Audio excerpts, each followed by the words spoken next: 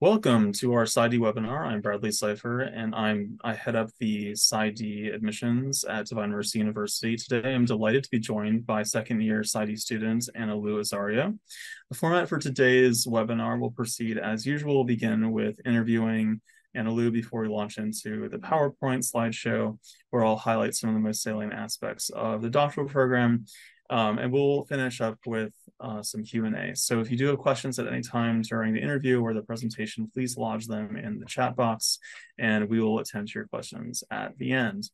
Also note that I have or will list my email and the Calendly link, among other things, in the chat box. So I'm always happy to talk with prospective students. So please send me an email or call me, and I'd be happy to speak with you. Okay, so Ana Lu, how did you become interested in clinical psychology? You're muted. Thank you. So, I guess just trying to think if you, so like, what are you going to do with your life? To me, I was questioning what I found most interesting. And to me, like something that's worthy of study and it's just fascinating. It's just human behavior and motivations behind that. Plus, I had that little, just inkling of like, I felt like I needed to help people because I've been very blessed. And so I just kind of putting those things together, like what do I find interesting and what can I bring to the table? And it seems like I've always been okay with social relationships. So I was like, it might be a good idea to put that to good use and help. Yeah. So did you study psychology as an undergraduate? Yeah, I did. Yeah, I studied psychology and then I did a specialty in clinical psychology and then I studied here Okay, or great. started. Yeah. Yeah, yeah. So tell me a bit about why you decided to come to Divine Mercy among all the other schools.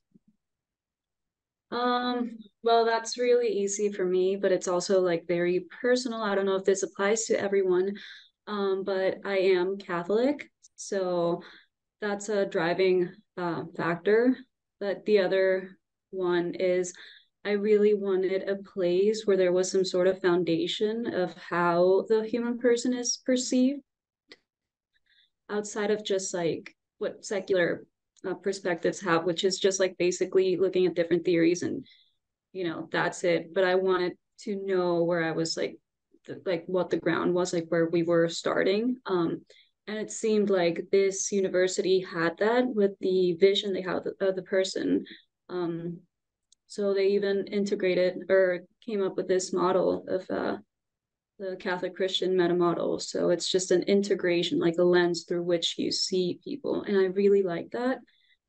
So I was really hoping when I was searching for a school to keep studying psychology that I could find a place that was Catholic and a place that had like a solid foundation of what they think the person is. Because I felt like some other schools or my previous education was good, but it also kind of just led you astray or just didn't answer a lot of questions. So I don't know if that explains a little bit. Yeah, yeah, that's super helpful. It sounds like you can kind of get lost in all the psychological models, the human personal theories, because they often are disparate and sometimes contradictory and not always maybe true to experience, so that it's a common sense. But yeah, I mean the Catholic tradition being so perennial and ancient, it's sort of like something that's stood the test of time, as it were, right? And it sounds like it's that thing in particular that you wanted to kind of lay your foundation as a therapist. Is that fair? Yeah, yeah. Now that you're saying that, it reminds me, like one of the other reasons is with my previous education, I had come to believe that for whatever reason, spirituality or religion wasn't compatible within psychology, which was very just scary because if you talk to people, people usually do have, if not a religion, they tend to have some spiritual belief. And it seems to be a big part of a person's life, and not just like any person, like people seem to have these beliefs. So it was very hard um, getting educated with this idea that no, you can't touch that. Right. When it's a big part of people. So I was growing scared of that, of like talking about that with clients. So it was uncomfortable. And I was like, why, if we're trying to explore a person's life to help them, are we not allowed to talk about that? Yeah. It seemed kind of silly to me. So I'm glad that at least this model recognizes that a big part of people is that people are spiritual. So you don't have to believe what they believe, but it's something that you can explore and you can work with. So that was also comforting. Sure. Yeah. And I mean, not just it, yeah. So that it's a big part of people's lives, but also it's a big part of human flourishing, right? I mean, to be able to commune with God and to experience His grace and things like that. Um, it's not just that it's like common. It's integral to our our own existence. It's the source from which we come, and our own teleology, our finality, and our our happiness. So yeah, I mean, I think what you're saying makes a lot of sense. It's like if all of that is off the table, then it seems like psychology um, is there of a going to have a hard time, to say the least. Okay. Yeah. So say a bit then about some of your academic and clinical interests, maybe, and you could also speak to how they might have evolved, say in your undergraduate days, and what you're interested then and what you become interested here. Mm-hmm. Well, that's a really good question because it's something I'm still asking myself.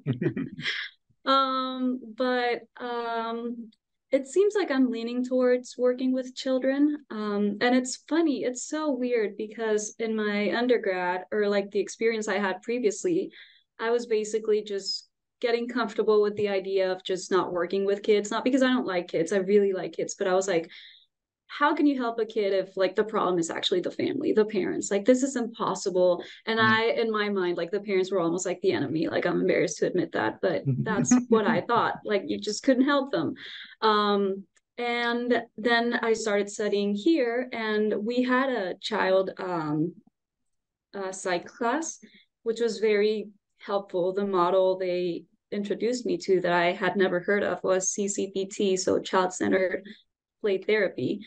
And it kind of um, I like the rationale behind it, like why it works and how it works, and how it also elevates the parents and gives them the rightful place as, hey, you might be a good psychologist, but at the end of the day, you're going to work with the child like maybe once a week, when and the majority of their time they spend at school and with their parents. So like at the end of the day, you're not that important. So if you could actually work with the parents, and if they were like your allies, then you Yeah. could do so much more. So it kind of just gave me hope. Like it gave me hope back that I had lost with my previous education. And I've been enjoying that deeply. So I think I might be leaning towards working with children. I don't know yet, though. Yeah. Now, was this through Dr. Nordling and like the play therapy Yeah. stuff? Yeah. Oh, yeah. He's great. That's so cool. Wow. Well, I mean, it sounds almost as like in some sense, your suspicion was confirmed in a way, right? Because I mean, it sounds like he's integrating the parents, with the kids and therapy and things like that. So that they do play a role, even, um, even if maybe not in the way that you had expected. Is that fair? Yeah, yeah, I guess that's fair. And like with this model, you don't directly like you do work with the parents, but there are other like it branches off. So, filial therapy is kind of similar to that one, but it includes like training for the parents, which holds a lot of the same principles that CCPT has. So I was like, okay, there's the possibility of doing things that I thought weren't possible. Okay. Yeah. Great. Now, so far, I know you're, sort of only in your second year and you have plenty of time to go here. But thus far, what has been the most sort of enjoyable and rewarding part of your time here? And what is also maybe by contrast, what has been maybe some of the most challenging and difficult parts of being a student at Divine Mercy? So I would say most enjoyable, definitely the community here, the students. Mhm. they are very mm, very much a part of the life here, because it seems like the people that are here really have a mission, Mm. and they're not just studying just because like it's palpable almost. So that's very encouraging, and plus they're great people, amazing people, and just getting to know so many great people is just very heartwarming. So on the one side, I would say students. I Yeah. really love my cohort. It's just we've been um, I think the friendship part is very important. So there's one thing. And then the other is the teachers. They are just so good. And they are Mm. so personable and so warm and open to just working with students. And something that I think is funny is, and that they told us when I came here for my interview day was, if you're planning on like, hiding a little bit, not doing the readings or Yeah. whatever, Yeah. we're going to be able to like figure you out because this is a small university. So like if you are here, it's because you want to be here. Yeah. And it's hard work, which is what I would say is challenging. It is a lot of uh, just the coursework is very heavy. Yeah. So you don't really have a lot of time to do other things. Um, well, you do, but it's a hard balance that you have to find. So, yeah, you just need to be very dedicated and purposefully knowing that you are choosing this program, which is an accelerated program. So even if it's 5 years, it's still accelerated because you end up with a master's and a PsyD. So yeah, instead of the normal, what would it be like 7 or I don't know how many years, it's 5, Mhm. and fifth year is internship. So that's a pretty solid, compact, big, amazing program. Yeah. So it sounds like it's a rigorous program, but manageable, right? You know, if you apply yourself well and you manage your time and your life and achieve some kind of a balance, it's not beyond the realm of possibilities. No, no, Yeah. but it is a big challenge for sure. Yeah. It Yeah. also seems like the first year, the sheer volume, right, of the courses, right, can seem daunting. But here again, it's like, once you become acclimated and once you get to know your professors, you can see that it's kind of like there's high standards here, but there's also a lot of support, right? There's a lot of people Mm-hmm. that want the best, that are here for you. I mean, because we are small, there's a lot of emphasis on mentoring and getting people the help that they need should they need it. I've heard some stories of people say that, for many, statistics can be difficult, and not only does Dr. Morso do a great job explaining things, but also, she's very much available for help if and when people need it. Yeah. Yeah, there's office hours, which help. Sometimes you have to schedule it, sometimes you don't, but also like your own peers support you a lot. Or if you have any questions, usually people are on the same boat. Some might know a little more, so it always helps to just like check in with your peers. But we also have an academic advisor. Each of us, we're assigned one, so if you're like struggling, you can also reach out to them. So I would say there's a lot of support, and the professors make sure to constantly ask students like for feedback, like, are you getting this, like, do you need more time, like what can I do? So it's very flexible, but like you said, the standards are high. So yeah. Yeah, yeah, good. Okay, now, for those listening, what would be maybe some very good reasons for wanting to apply and to the PsyD, and maybe also some not so good reasons, so like the good and the bad? Uh, okay, I think this might be easier to explain if I talk about like med school, because we Mhm. all know that med school is just so hard and so just think about med school and trying to get through med school if you don't have a calling or a vocation. That would be Yeah, very daunting. So if you're in it because you believe that you're going to make a lot of money afterwards, or anything that where the motivation is not intrinsic, I think that would be a no. Like that wouldn't be a good idea, because I just don't see how you could see it through successfully, because it does require a lot of sacrifice and a lot of effort. So yeah, if you don't have that calling, or like a need, or like you don't see it as something that goes beyond just what you're doing like day to day, so there's no purpose to it, then I think it would be very hard to just push through, because it's also expensive. So yeah, I would say it would be very good if you feel like you have a calling, a vocation, you want to, leave your mark in the world. But if it's because of the rewards later on, I just don't think that would be a good idea. Yeah, yeah. That all of that makes total sense, right? Because it's not short, it's 5 years, it's not cheap, right? It's rigorous, it's demanding, like there's sacrifice involved. But like I think I like the way you said it, like the intrinsic reward of becoming a psychologist, right? The calling of being a healer in science and in faith is not one that everybody has, or at least not in this particular way.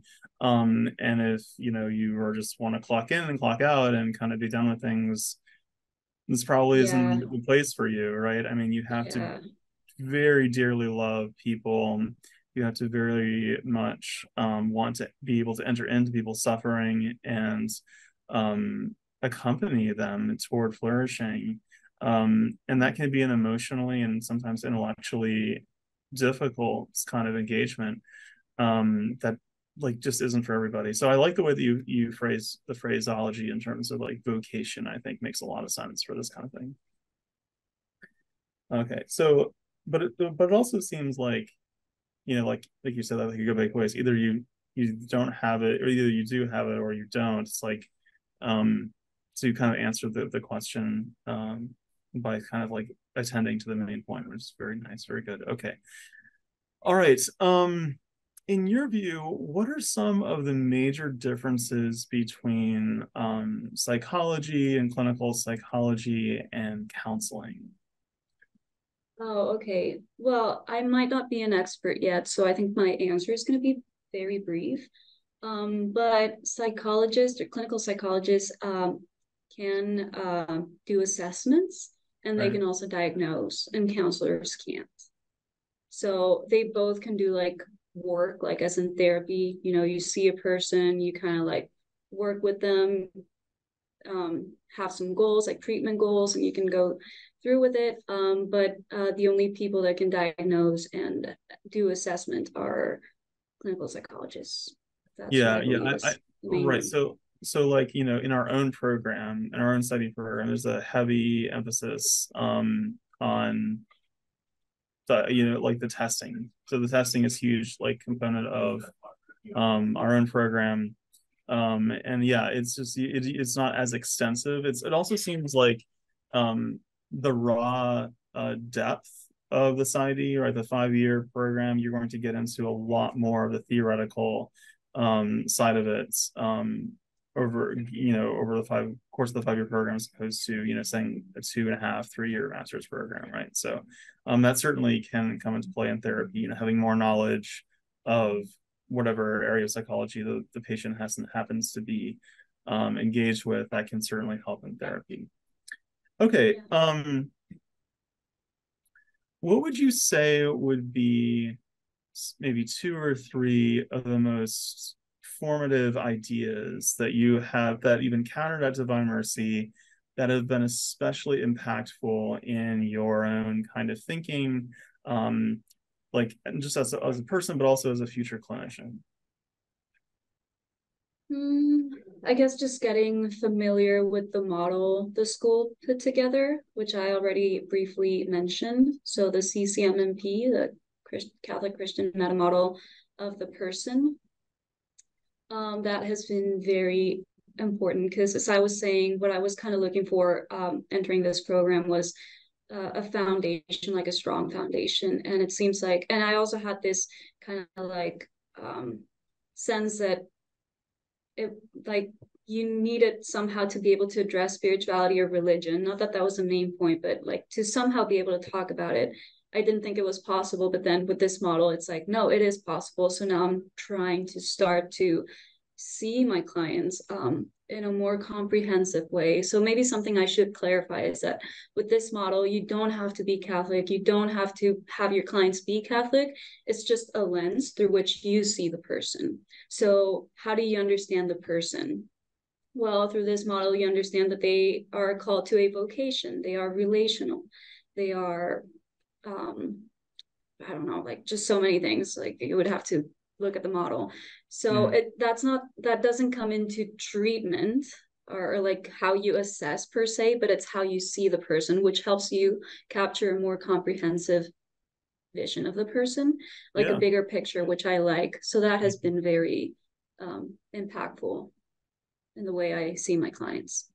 Well, yeah, I mean, because it almost sounds like you're going back to first principles in philosophy, right? Like, uh, that we don't look at the human person in a reductive way. Like, this is not just something like, Mm-hmm. oh, look at that, like, well, there's bipolar and there's schizophrenia and there's addiction, right? And it's that like that's the human person, right, that we're dealing with, and Yeah, when you have a as the meta, like you were saying with the meta model, it's like when you see the human person is so much more than that. The totality of the human being made in the image and likeness of the most holy Trinity, right?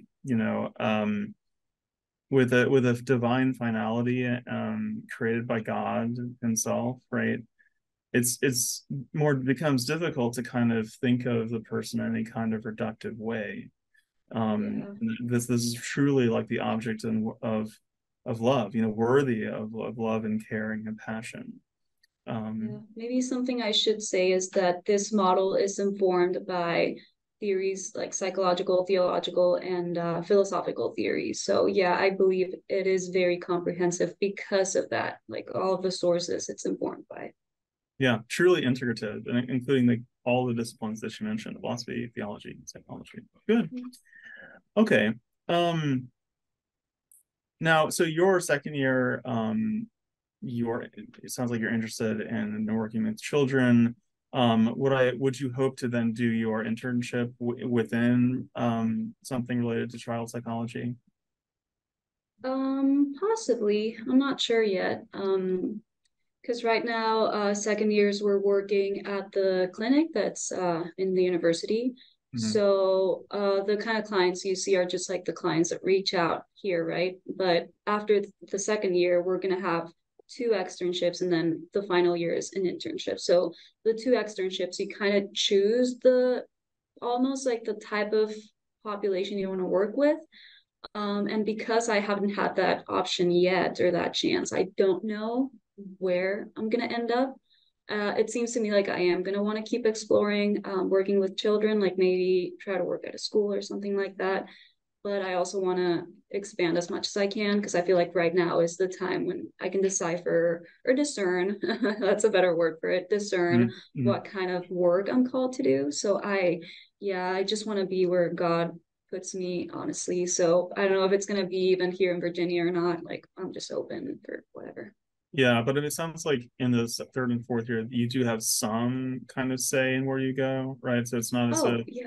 yeah, it's not as if like you just get placed, like you get to have some options. So Yes, exactly. Like, if there was a year where you don't have a lot of say in the matter, it would be the second year. But I mean, it's perfectly fine because you need to start with easier clients to say it like that, like maybe clients that aren't displaying a lot of um, um, like big psychotic symptoms or anything like that. That would be unmanageable. Like they're starting us off with easier kind of clients, and then you can make the jump into like whatever you want in future years. Like, yeah, yeah. like the so-called worried well population, people that are Mm-hmm. mostly, they don't have the sort of like extreme Mm-hmm. mental health disorders like schizophrenia or something like that, but they're yeah, so this would be fitting second year patients.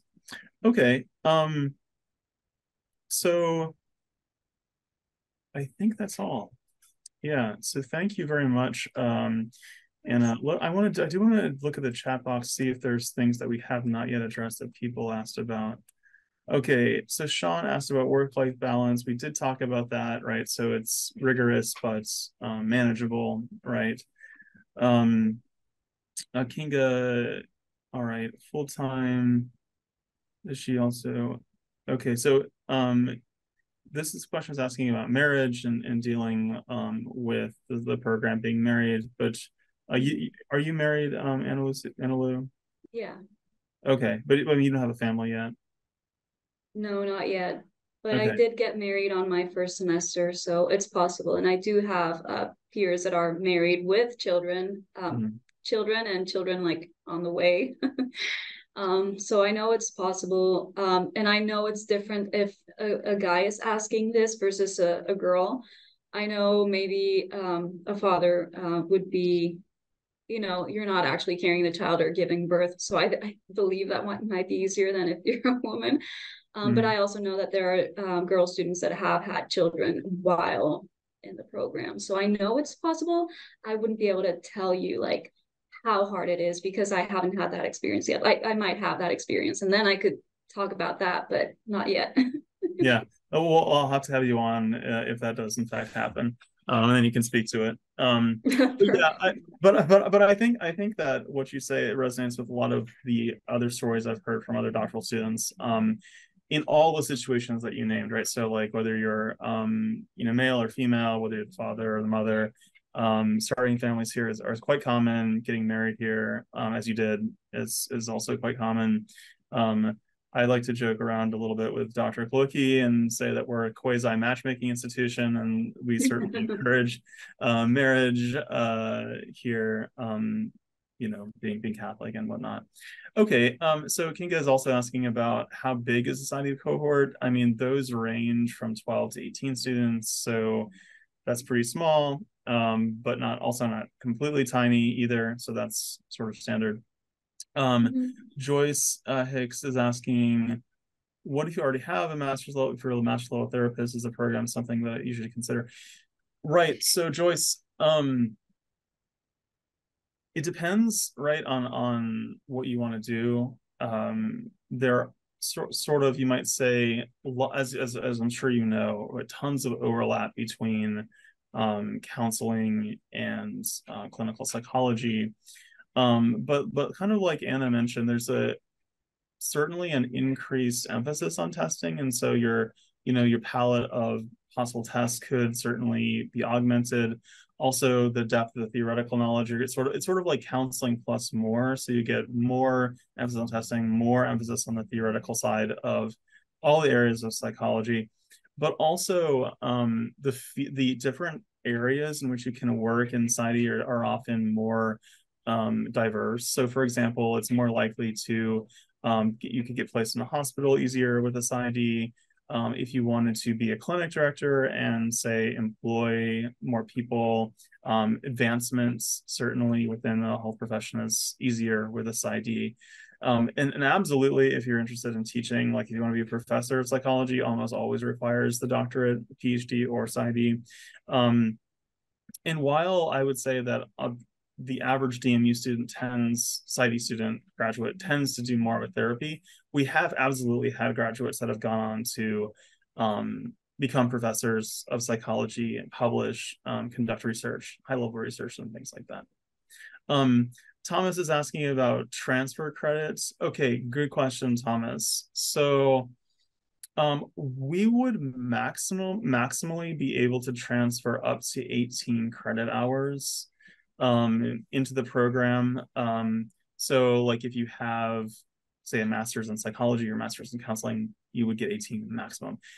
That also means, however, I should say, that does not mean that you're going to spend less time in the program itself. Okay. So it's going to still be a 5-year program. Um, so bear that in mind. If you're already a master's level clinician and you don't want to spend another 5 years in graduate school, then this might not be for you. But if you want the things that the PsyD avails to you, like the things that I mentioned before, um, and you're willing to put in the time and effort, then this could be an extraordinarily rewarding program. Okay, let's see. Yahtzee, hello.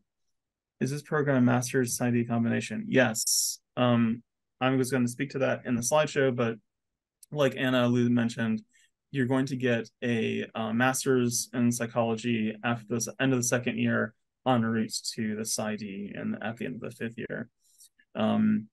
What if you currently have a master's or a licensed mental health professional? Right. So I spoke to that already, but know that a sort of like a related question to that I've noticed is whether, let's say, you came in with a master's in counseling, say, or social work, and even if you were sort of willing to go through the 5 years of the coursework, the clinical hours for counseling, social work, and clinical psychology are all distinct. So it's not as if you could kind of come in and lop all of your like counseling hours. Let's say that you were training in the counseling program and kind of lop them into our doctoral program. It doesn't work that way. Counseling and clinical psychology are just sort of academically and clinically distinct, especially within the university system. Okay. All right. Joyce is saying that counselors can diagnose, right? Okay. Um, Kinga is asking, what is the difference between clinical psychologists and a psychologist without the clinical piece? Good. Okay. So you can do psychological research, right? And be a psychologist. Like, for example, we have psychologists here at our own faculty who are non-clinicians. So like Dr. Morse, for example, is a she does statistics, she teaches statistics and psychological assessment, or excuse me, psychological measurement. But she herself is not a clinician. So whenever we speak to like the clinical part of it, that's distinct from, say, the research. So in our own program at PsyD, it's a doctor of psychology in clinical psychology. So we're training you to become clinicians. So the model is sort of like clinician scientists with an emphasis on the clinical side of things. But like I said, you could also become a researcher if you discover that that's your passion at the end of the day. Christopher, is there a stipend available? No, there's no stipend available, though there are financial we do have a financial aid process, and we do have scholarships that I'm going to speak about later. So stay tuned for that. But it's not like a fully funded PhD program where you get like a stipend and tuition or admission. But again, I'll talk about more of the financial options later on. Okay, I saw there are several faculty with relationships with Washington Psychiatric, anyone researching British school, object relations theory, and Christianity. Okay, Ana Lu, do you want to take that one? This person is asking specifically about people researching British school object relations with respect to Christianity here. Oof, I don't want to say something that's wrong, but at the end of the first year, because you start kind of thinking about your dissertation and start working on it like more formally during the start of your second year, a lot of in one of our classes, I think it was like research methods or something like that. They invite a person like every start of the class. So like either one of the faculty here, like professors that have research options, and they usually talk about it, inviting students to maybe collaborate with them. So there were a lot of people that did mention object relations or attachment or things like that. So um, once you get to know the people here, you kind of see what things are available. And even if they're not, you can definitely just reach out and talk about that with them and propose it. And like the thing is, you don't have to just run off to Washington knocking on doors, like trying to find your chair. Like there's a lot of people interested in research here. So I'm sure there are people with object relations. I'm pretty sure I heard that from some. But any similar thing related to that would also probably be someone that would be interested in working with you if that's something you're aiming for. Yeah, correct me if I have this wrong, but I mean, that seems to be related to Freud. Is that right? Like object relations theory. Object, well, yeah, maybe, I don't know. Okay, well, I just want to say real briefly to this question.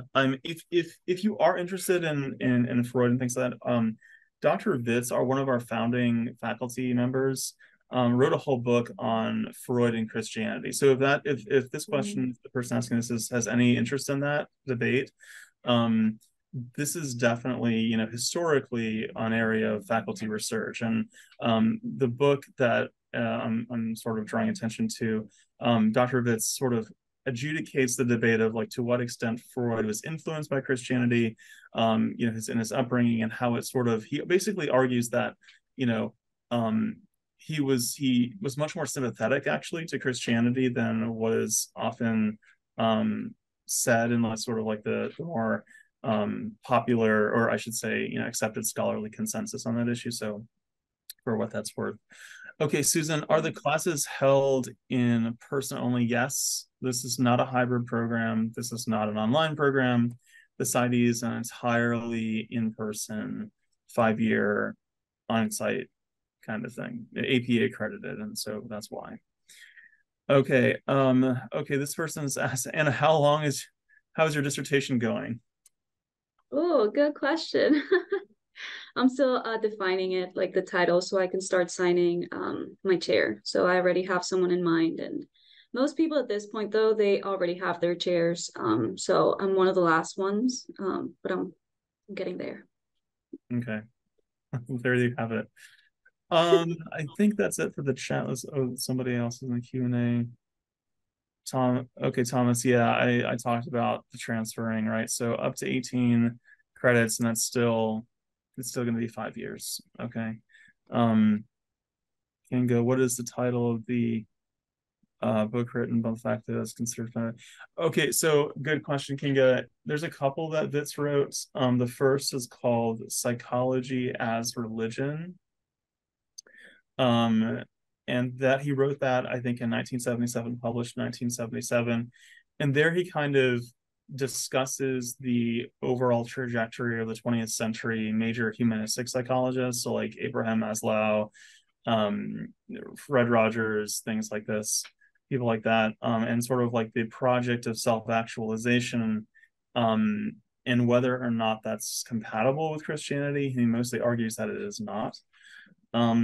And so if you're interested in sort of like the sort of Witz and his founding ideas and how that's related to our own project investigation, highly recommend that book. Called, again, Psychology as Religion.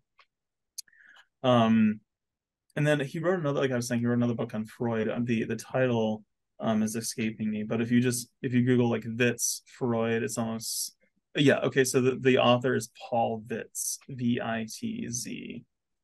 Yeah, you're welcome. Okay, good. I think that's it. So we can, at this point, can transition into the slideshow. So bear with me. I'm going to bring up the slideshow here. Anna, as I would go through this, please, interject and interrupt me even if you want to add something, and I'll sort of be asking you questions as well, sort of episodically. Okay. Okay. The question Yes. here? Yes, okay. Okay. So overview of the doctoral program at Divine Mercy University. All right. So DMU was originally founded as the Institute of the Psychological Sciences, dedicated to the scientific study of psychology with a Catholic Christian understanding of the person. Oh gosh, excuse me. It's on the timer. I apologize. Anyway, um, dedicated to the scientific study of psychology, with a particular emphasis on the understanding of the person, marriage, and family. We did expand from the name IPS to Divine Mercy University in 2016 to facilitate our own growth and also to add a counseling program. So Divine Mercy has two distinct schools. We have the School of Counseling, like I had mentioned, which is mostly an online program, and then the Institute of the Psychological Sciences has both the doctorates, which is residential, which is what we've been talking about. This is the PsyD, and then the Masters of Science in Psychology, which is an entirely online program. So our mission is to provide students with an effective academic and educational environment that supports the integration of the psychological sciences and a Catholic Christian understanding of the person by teaching and learning both knowledge and critical skills. Also to assist students intellectually and professionally as they prepare themselves to respond to the vocation as mental health professionals. So hopefully this will be you before too long. Okay, we're located outside of Washington, D.C., in Sterling, Virginia. So we're decidedly in a suburban area. We're not really in the city itself, but nor are we in the middle of nowhere either. It's a nice sort of access to the city should you enjoy that kind of thing. And also, if you enjoy outdoor stuff, that's also certainly on offer to the west. Okay, as you can see, we have a series of institutional accreditations. We're accredited by SACS, the Southern Association of Colleges and Schools, which is an accreditation recognized by the Department of Education. And Divine Mercy has voluntarily participated in the accreditation process, meeting or exceeding all standards and thorough evaluation. We're also approved to operate by SHEV, the State Council of Higher Education in Virginia, and the Psy.D program has been recognized since 2006 as a national register designation program by the Association of State and Provisional Psychology Boards. And also probably most notably is that we've been accredited by the APA, the American Psychological Association, since 2016. And then finally, DMU has been approved to participate in the National Council for State Authorization Reciprocity Agreements. So as you can see, we have virtually every accreditation possible. Okay, like I had mentioned and Anna had adverted to, testing it forms an important element of our own program and is sort of like essential to clinical psychology, which really kind of helps to differentiate the clinical psychologists from most counselors.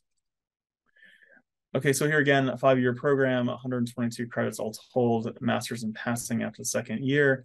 I do want to say a word about the curriculum itself. As you can see, the curriculum has some concentrated academics in this first and second years, much like Anna mentioned in medical school. It's like rigorous. This is rigorous in a similar way. The front loading of the courses in the first 2 years, right, and then as you kind of move through it, the courses diminish somewhat, but you have a lot more clinical duties. So in the second year, that's sort of your first foray into the clinic here on campus. Maybe you'll have a few clients. But then as you get into the years 3 and 4 and you move off campus for your externship, you will have more of them. So usually between 7 and 9 clients in the 3rd and 4th year. You can also see that you take doctoral comprehensive exams at the end of your 3rd year. And then also you will have here again, like the internship, off-campus internship to which you will apply in your 5th year. That's part of it. And then also the dissertation is kind of an ongoing thing. Like Anna had mentioned, she's beginning the proposal process, but that's something that's kind of like very much kind of like perennially in progress. Most will defend hopefully by the end of the 5th year. Some don't finish by the end of the 5th year, and that's totally fine. They just kind of come back for year 6 and defend, and it's no big deal. Okay, we also, because we are APA accredited, we've had really excellent success in getting students into internships in the 5th year that are themselves APA internships. We got our APA accreditation back in 2016. So back then we had, as you can see here, 85% match rate, but now we're at 100%, and we have been at 100% for the past couple of years. So the chances of you getting into an excellent APA internship is extraordinarily high. These are a few questions of discernment. If we're thinking about PsyD, do you want to help people flourish? Are you interested in the science behind human behavior? Do you want to become an instrument of healing through the psychological sciences? Are you interested in performing psychological assessments to diagnose your clients and create a treatment plan? And are you looking to start a career as a licensed mental health professional, and specifically as a clinical psychologist?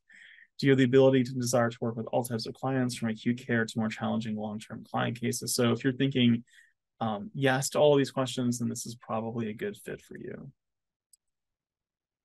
Okay, these are the major competency areas that we do aim to achieve in our program. So foundations in science and research, integrity and practice, assessment and diagnosis, therapeutic intervention, professional roles, and then clinical practice from a Catholic integrative perspective. I'll go through each of these kind of in more detail here. Okay, foundations in psych science and research. Graduates will attain foundational psychological science knowledge of biological, cognitive, affective, social, and developmental aspects of the human person, as well as history and systems of psychology, psychological measurement, research design, and statistical method. Graduates will have the skills necessary to conduct their own psychological research. 2 is integrity and practice. Graduates be knowledgeable in the areas of diversity and ethics, and display critical thinking, self-aware, reflective practice, and self-care. Graduates will demonstrate responsiveness to supervision, collegiality, and professional performance and professional practice. 3 is assessment and diagnosis. Graduates will be able to conduct clinical interviewing, perform intake evaluation, demonstrate knowledge in the administration, scoring, and interpretation of psychological assessments, integrate multiple sources of test data and clinical interview information into written reports, diagnose, and develop a treatment plan. 4, therapeutic intervention. Graduates be able to demonstrate case conceptualization, treatment planning, building, maintaining a therapeutic relationship, psychotherapy skills, crisis management of urgent and special circumstances, and discharge planning. 5, professional roles. Graduates be able to function in a variety of required roles of professional psychologists to include consultant, educator, supervisor, practice manager, and program evaluator. They'll be able to work collaboratively within our teams and with clients. 6, clinical practice from a Catholic and integrative perspective. Graduates will have developed a Catholic understanding of human flourishing in individual person, marriage, and family life, and be able to integrate this the psychological sciences in clinical practice. Okay, now, clinical psychology, as I'm sure many of you know, is a very diverse field. There are so many different areas that you can become expert within. But for the purposes of our program, the main task is getting you licensed so that you'll be PsyD, LCP, licensed clinical psychologist. And here again, then this means that you'll be able to practice in a variety of settings. So psychiatric hospitals, military establishments, private practice, of course, outpatient clinics, diocesan consultation. This is a big one, especially if you're Catholic and you want to perhaps do testing for seminarians, fittingness for ministry and things like that. Many Divine Mercy University PsyD graduates are perfect for that. That's sort of like one of our specialties, you might say. And also clinical facilities, working within a clinical facility is very common for PsyD grads. We've had really legions of students come through our school and flourish here and go on to succeed in this field of psychology. These are a few of many student testimonials. These are all PsyD graduates. James Walovich said, in our clinical psych program and training is focused on healing the whole person.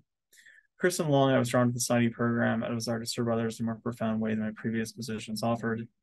Timothy White, the school is not afraid to teach you what it means to be human at every level, psychologically, philosophically, theologically, and that's why I like it. And then Kirsten Curtis, I'm so thankful for DMU. The faculty members are very supportive and I received lots of hands-on and clinical experience. Okay, so we have a video testimonial here from a recently graduated alumna.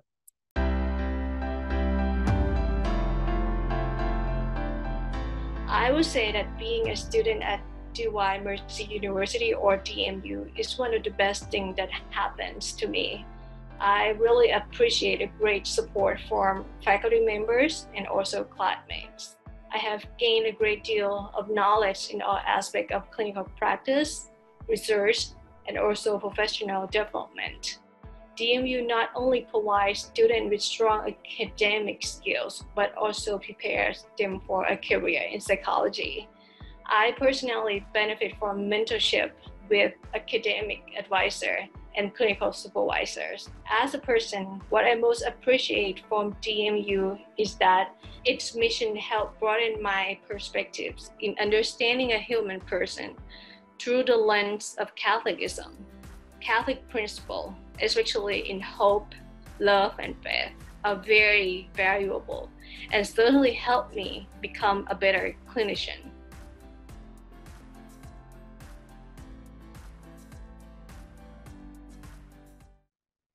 So we have a generalist program in psychology here at DMU, which means that we have faculty with expertise across the curriculum from child and developmental to social and personality psychology, as well as all of the major psychotherapeutic modalities from CBT, group therapy, marriage and family therapy, psychodynamic, among many others.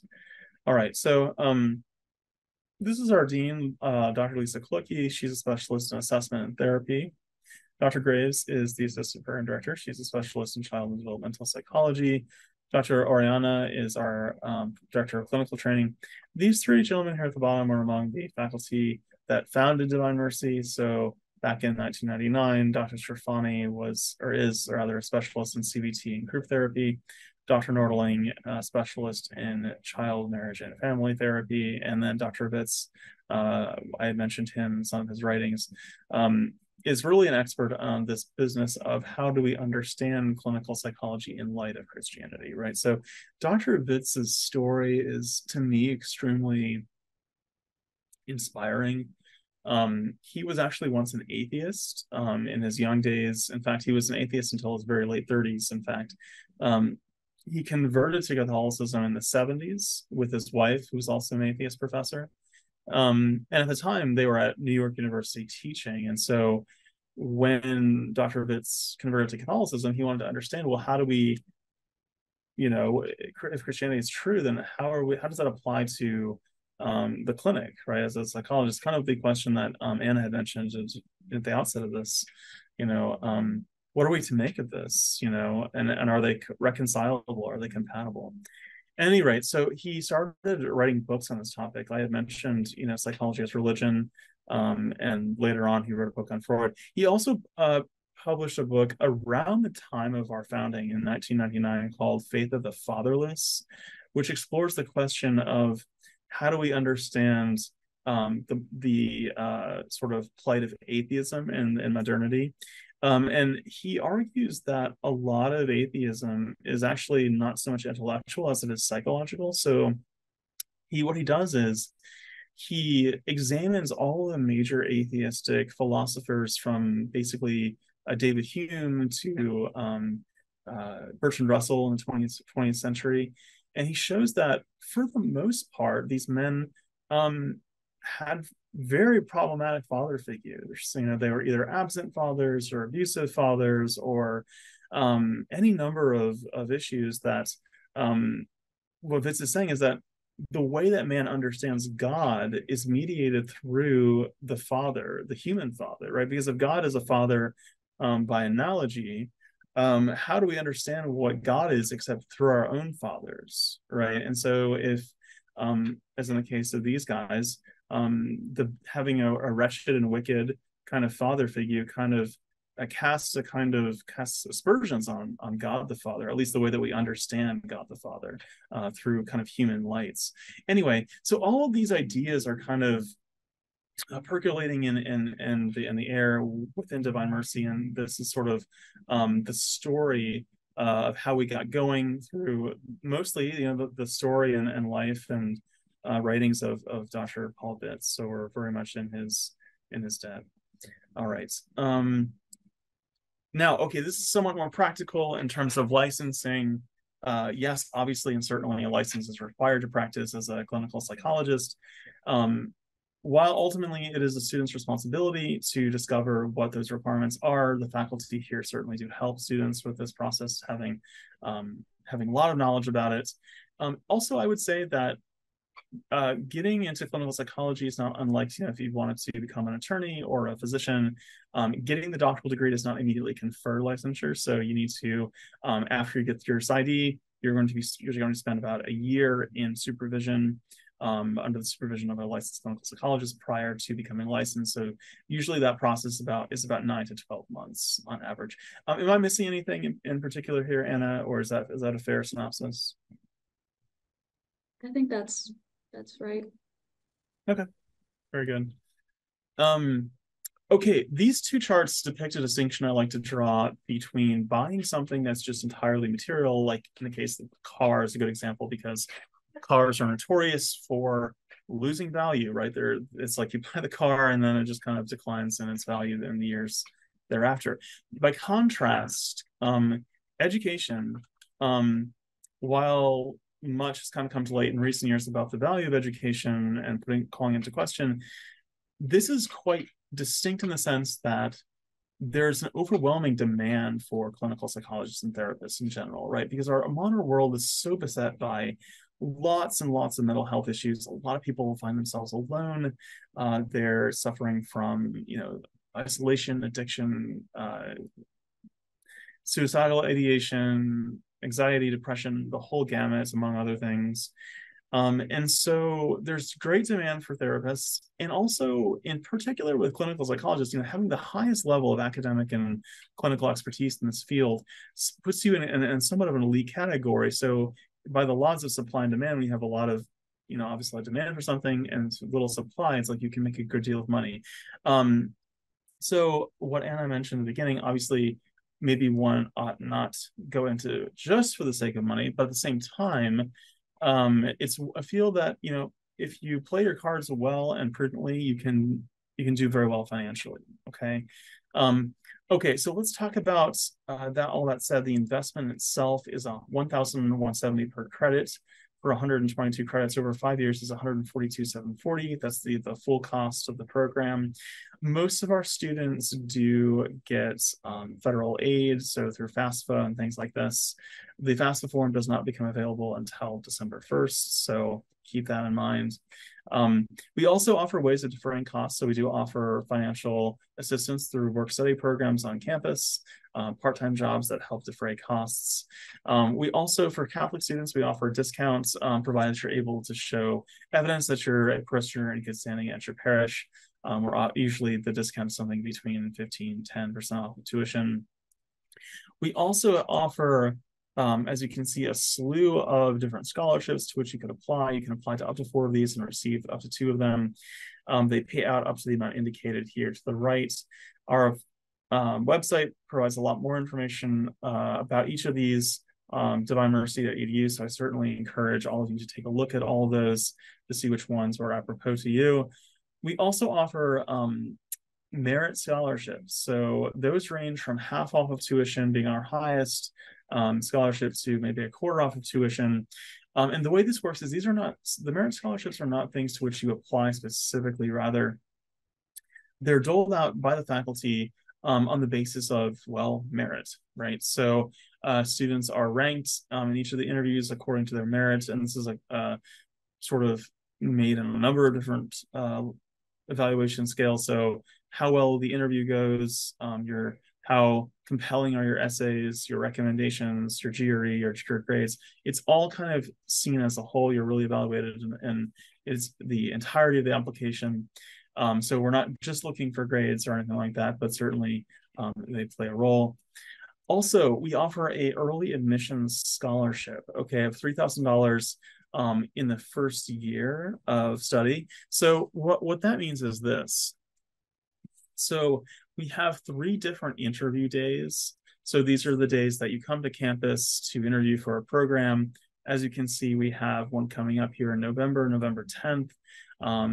This one is overwhelmingly our most popular interview because of the early admission scholarship that I mentioned, but also we do, I would say on average, the faculty tends to dole out most of the merit scholarships in this application. So here we are, you know, we're kind of moving toward the end of September. So while this is extraordinarily popular interview, and at this point, I think less than half of the slots are available, there's still time left. So, albeit a limited time, but if you're serious and you want to get in, take advantage of this early scholarship money, email me, talk to me, get a hold of me, and we can talk, and I can help you move through the process as quickly as possible. Now, in terms of requirements for entrance, we do require at least a baccalaureate degree from a regionally accredited school. While we do prefer that students have studied psychology, by no means is that required. We've had students come to our program from all kinds of backgrounds, from the humanities to the hard sciences and everything in between. If you do not have any psychology background, you will likely be required to take a prerequisite class over the course of the first year, concurrently with your other coursework. This is an online class. It's quite easy. Dr. Morse teaches it. It's basically you might say an undergraduate course spread out over 2 semesters, so it's pretty straightforward. Also, we do require at least a 3.0 GPA. If you are in the category of people that has something on the cusp of that, say if you had like a 2.8, 2.9, maybe 2.7, whatever, that's not necessarily disqualifying, but certainly come talk to me, and perhaps that's something that can be overcome. So if that's you, despair not. We have admitted people with less than a 3 in the past, so there's that. Okay, now in terms of the process itself, the first thing to do is, provided all this makes sense, is to submit an online application. And then once that's in, the financial aid department will get in touch with you, and then we'll maintain communication until all the other elements of the application are received, at which point we collate the application and the dean will, God willing, invite you to an interview. As I mentioned, there are 3 of them, and this one in November is the most up and coming. Okay, the others are January 26th and March 8th. Now, as the application itself, the first thing to do is the online app. That can be done pretty easily. It can be found on even on our website. But once that's in, these are the other elements that will be required. Okay, so 2 essays. They'll be about why you want to be a clinical psychologist and why Divine Mercy. The other one will be about your research interests. Of course, we'll also need your updated resume. And then 3 recommendations, 2 of which should be from professors, but if you're sort of far removed from college, you can't provide those, we can certainly be fine with work supervisors. But what we don't want, however, are recommendations from family or friends or boyfriends or girlfriends or therapists or any of that. They should be professional work supervisors offering us their evaluation of your professional work ethic and things like competence, things like that. Okay, and then transcripts. Certainly, we need your all of your post-secondary transcripts. If you've gone to graduate school, we'll need your graduate transcripts as well. And then the GRE, we do require the GRE, but it's not as if the GRE is like the most important thing. I don't know if we've ever turned down anyone necessarily nearly on the grounds of having a low GRE score. So bear that in mind. This is something that it bogs a lot of people down, the GRE, and they get nervous and all the rest. But the thing is that I highly recommend just kind of taking it, doing the best you can, and then leaving the rest to God, because there's so much more that we're looking at than the GRE. Okay. Lastly, for international applicants, if you hold a degree outside of the US, it will have to be evaluated through a course-by-course evaluation, such as west.org. If you go to west.org, it will show you and prompt you how to submit your transcript for American evaluation and distill it into GPA, because other countries have different grading systems. Your degree, if it is obtained from a place outside of America, should be the equivalent of an American bachelor's degree. If it isn't in English, it will need to be translated into English. This is, of course, all of your responsibility, and the cost of support is your own. Finally, if English is not your primary language, and by that I mean this, I'm not asking whether or not it was your native language, because there are plenty of people for whom English is not their native language, but it's the language that they're used to conversing in their professional and personal life. If that's you, then consider English your primary language and state that in the application itself, okay? Otherwise, if you don't, it will basically require you to take the TOEFL to demonstrate mastery of English. And that's sort of like one more thing to do. But if you can honestly say that English is not your primary language, if it isn't really what you're used to conversing in, then you will have to demonstrate English mastery through a TOEFL or an IELTS academic test. So let's see if we have any other questions before we conclude here. Okay, Thomas, we talked about your question. Let's see. Last week, it sounded like I am not the only one who would like to see the GRE eliminated. Any hope for this? So it is true that the GRE is, especially in recent years and in the wake of COVID, the GRE has become less required. Fewer institutions are requiring it. Many are kind of dispensing with it. Now, but in terms of our own school, we have an agreement, standing agreement at the top for the time being with the APA, that it is part of our necessary requirement for admission. And so for the time being, it will be required. We are soon going to be reevaluating this, but that won't be until 2025 at the earliest. So that's sort of like a plain fact of life for the time being. That's just kind of the way it is. I'm sorry if that's bad news for you, Kinga. What are the concentrations in the PsyD? Okay, formally speaking, there are no like concentrations. I mean, we have a Master of Science in Psychology, where you can concentrate in, say, like marriage and family, or pre-PhD or organizational psychology, things like this, things of that nature. But strictly speaking, there isn't like a series of different concentrations per se. But that said, when you dissertate and you compose a dissertation of a couple hundred pages, there's a way in which that is kind of like an unofficial concentration of sorts, because you're contributing to the field of psychology in an original way. You're making an original contribution, so that's kind of a concentration. Anna, did you want to speak to that point at all? No, I wouldn't know what to add, really. Yeah. Yeah, so I think Mhm. that's basically all that can really be said to that question. Okay, can completion of DMU's online MS in psychology count toward the study credit? Okay, yeah. So this is what we hit on earlier on in the presentation. The short answer is no, for this reason. The clinical psychology PsyD is, well, clinical, and the Master of Science in Psychology is non-clinical. Also, the PsyD has full 15-week semester requirements for courses, whereas the MSP has, I think, 8-week cycles. So they're not compatible in the same way.